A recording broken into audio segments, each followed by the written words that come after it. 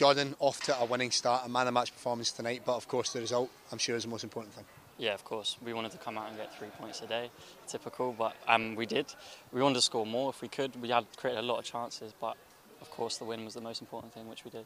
Scott Gemmell said to you boys afterwards that nothing gets missed, they don't miss a trick, that the work that you put in is one of the most important things they're focusing on, particularly going into a big game against Croatia. That is key to focus on, isn't it? Yeah, all the lads, we need that same energy, that same tenacity to win the game, and with everyone running back in, everyone's disciplined, no matter who we're playing against, we're all up for it. So. A clean sheet, a great foundation to build the qualifying campaign to, and I guess it is all eyes now onto Croatia. Yeah, of course, the clean sheet helps for the goal difference as well, but yeah, we won the game, now it's on to Croatia, so let's go. And of course, a quick word on your performance. You must be happy picking up the man of the match award and with your overall performance. Yeah, no, I'm very happy for my first 21s competitive appearance to get the man of the match. Not much else to say really. Yeah, no, pleased with myself, and but it's time to go again now for Croatia.